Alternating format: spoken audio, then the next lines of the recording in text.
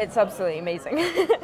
For me, I've been dreaming of going to the Paralympics ever since I started, really.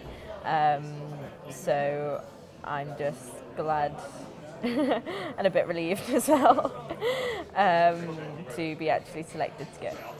So we started skiing together in September 2015, and Menna had a bit of time off. I'd had a bit of time without an athlete over that summer, and so our performance director kind of match made us and said, "Oh, go and see if this works, see if this partnership works."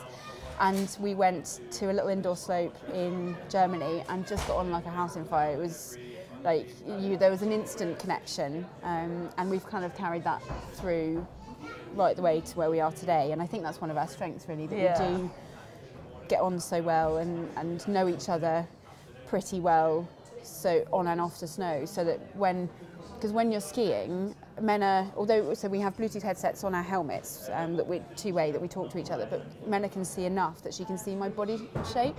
So when I initiate a turn, she can actually see me doing that, and then she'll react based on that. So it's as much verbal as it, and Menna copies really, really well. It's amazing. It's our first Paralympics, so we're just going out there to try and do our best. If we do come home with a medal, that's absolutely amazing. Yeah,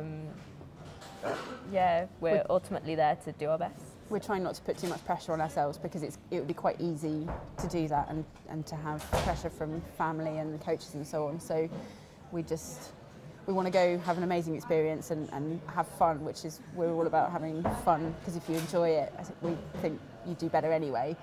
But, and yeah, as Menna says, if we manage to turn that into medal success, then happy days.